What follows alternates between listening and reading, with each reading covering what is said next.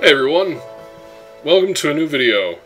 A little bit further in the game, I have unlocked a couple things. Finally was able to unlock some spells, to learn them, to put them into my grasp so that I can learn. Alright, enough being obnoxious. Let's see, summon imps. These are, obviously should be tougher based off of the mana cost. Here's a summon a familiar, but it says sacrificing essence. This guy better be like, you know, the Hulk on steroids. And that's a crazy concept, to give up my essence. For now, I think we'll go with something that doesn't require me to give up my essence. I can theoretically get more. I'm gonna learn summon bears. The bears. Quantity versus quality. I don't know what they're... Alright. We'll put them in that order, just to learn them in the way we want. Enchant farms, yes. Brilliance, yes. You notice I'm just double-clicking, and they're just filling right on in. Arcane armor, arcane weaponry, imbue hero? Probably not. Revive land, to create further farmland. It's actually a good enough reason to grab it. Let's see, dispel, no. Imbue hero. Transfers one essence so that they can cast spells. At this point, that's not really considerably that important to me all that much yet. Which means I should probably do it. Just part of the process. Target, settlement, or unit is immune from strategic spell effects. Consumes an enchantment slot. So, obviously they're thinking big picture, people casting spells on cities to affect it. Like, not Fireball, that's tactical.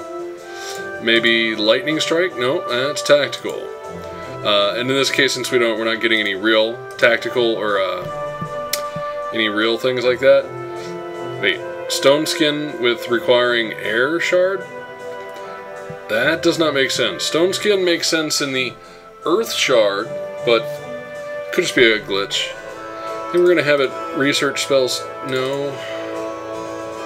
I want to learn those first, and then we'll figure out what we're going to do. We'll queue up a set. And let's see. So our monastery has been built in Erin, and Dara is over here. And here we are, going to save the game. King Ky'Riss II. Personally, I'd love for the eventual overtime for the Sovereign to pass his powers down to a future heir. Because as much as I like playing King Ky'Riss, I'd actually like to be able to go through the generational processes of life and death through the kingdom. You know, unless we wanted to become immortal somehow. That could even be an option. Who knows? Alright, let's just zoom right in on the spider and send our army after it. We have 5, it has 1. We have an attack of 26, it has an attack of 1. We've got a defense of 2 because we're all running around naked. Well, except for the king. He looks snazzy in his pinstripe suit there.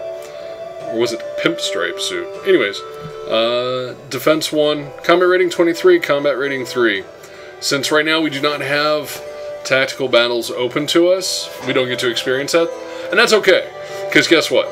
They've been working their tail ends off on making that just fantastic. So, that being said, we'll get it when we get it. I'm not worried about it. These guys, Stardock has done an awesome job. So, let's auto-resolve and stab it with my spear. Not before it probably kills one of my guys. Preferably that noble idiot that I'm guiding home. I'm using him as a buffer. Hey, Janus leveled. Now we can point out, hey, well, as brilliant as you are, let's make you stronger. So our peasant took a point of damage and is still alive. I'm fine with that too. We gain experience, so did some of they, and the fight went just like that. Okay. Ooh, we have learned a new spell. Learn the next spell or increase knowledge. We are going to learn the next spell. As it is, I want to save the game because I want to cast that spell. First spell we've got. Summon the bears. Now, I hear somebody on the forums wants a bear cavalry. I think that's fantastically cool. And maybe one day we'll actually see it before it even becomes a mod. Because if you think about, like, one of the things about good fantasy games that people get to really get into, it's when they have these creative monsters and, you know, cavalry, and eventually, I mean, I'm sure you'll have heard people say that they'd love to see, like, you know, air cavalry and things like that, an air force that we can add to the game, an extra layer. And they've heard us. They know we are interested in it. It's not going to make it into this version, this live version, but that could be a future mod enhancement, or it could even be part of the expansion pack coming out in February. In the meantime, let's just take a look back in the game. Zoom back out, wait for it to finish, you know, choking on the half pipe there. Hey, look at that. There's a guy up there, Ky'Riss. I didn't like him, so that's why I didn't pick him up before. So, as I'm not going to hire a guy who's just there for food. And after all that talk, I forgot to do the thing that I was looking to do. Cast a spell. Summon the bears. Let's see, summon it into the army. And there's a bear. Not sure why the bear is armed with a gnarled club. But I'm guessing it's supposed to be a, what do you call that? A placeholder. So in the meantime, let's also summon an imp to join our army. And they all seem to have the same stats. Okay, I'm fine with that. It'll take a couple turns for mana to rebuild back up. And mana is this little blue bar that goes right around the side here. Summon imp is used, and there's that. So, placeholder creatures for our army. Okay, you're gonna have to pardon me for a second. This music is getting way overbearing. I'd love to be able to play some music, but when you do it with these, you gotta worry about copyrights and all that other stuff. And I really don't want to have any complaints. So, in the meantime, we'll keep playing with their music. Okay, back to the game. And I'll catch you guys up in a second, see where we're at. Go a little bit further. Unlock the door. This guy's like, hey, I'll come work for you. Well, you want to work for me, go to town. We'll usher the little guy in. Ooh, Book of Restoration.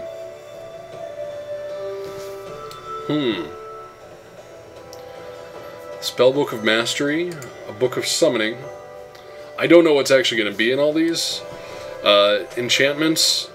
Sounds neat, but I haven't found any enchantment crystals. Shard harvesting, I'm not anywhere near a shard, and I doubt I will be for a while.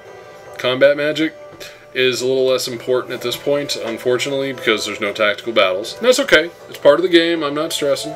You shouldn't either. You guys should bow down to the awesomeness that okay, bow down is a little, you know, that may be in something the Queen of the Empire of Blood might have said. I'm as silly as this may sound. This is a very unlikely rare find, so I'm going to learn the Book of Restoration, and we're going to learn the next spell. And speaking of learning, we've learned a bit here. There's a couple things unlocking. I really want to get us to increase our doorways here, so we're going to open up some more warfare, because there's just too much there not to learn. Zooming back out, I see that I still have the Alchemist Labs quest here nearby, and then there's also the treasure chest one over here. Let's see, is there anything that I've been neglecting to do? Neglecting? No. Trying to evaluate which would be the best option. Yes.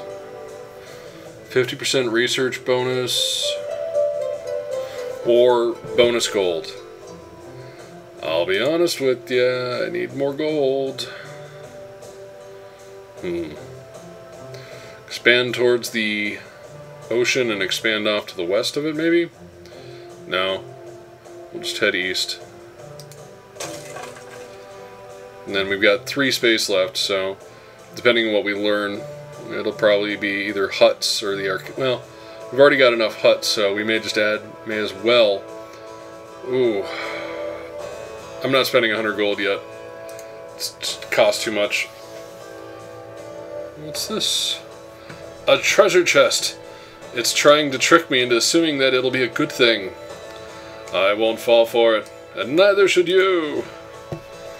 Okay.